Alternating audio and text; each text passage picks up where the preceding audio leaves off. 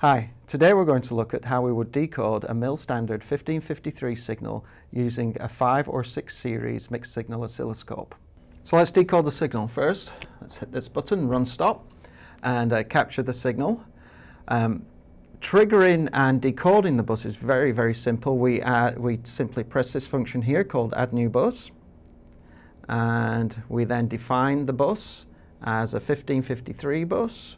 We set our trigger levels, 1 volt and -1 volt, enter, and now you can see that we're triggering on 1553, but I think we'd like to zoom in a little on the signal too, so why don't we hit this, diagonally drag over some packets of interest, and now you can see that we're zoomed in onto the signal, and you can see within this signal here there is a data field of 5 hex and a data field of 6 hex.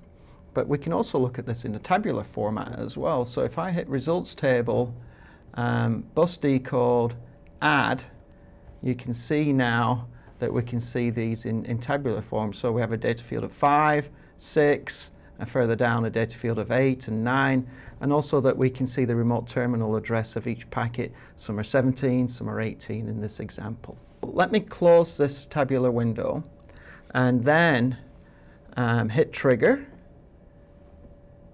and now trigger on data, and I really want to trigger on 005, enter, and then let me hit run stop, so we're acquiring the data, and now you can see that we are actually triggering the measurement on the data field of 5 hex, and you can see it down here in the packet, and you can see the analog signal in the middle screen and the overall packets in the zoomed out window at the top.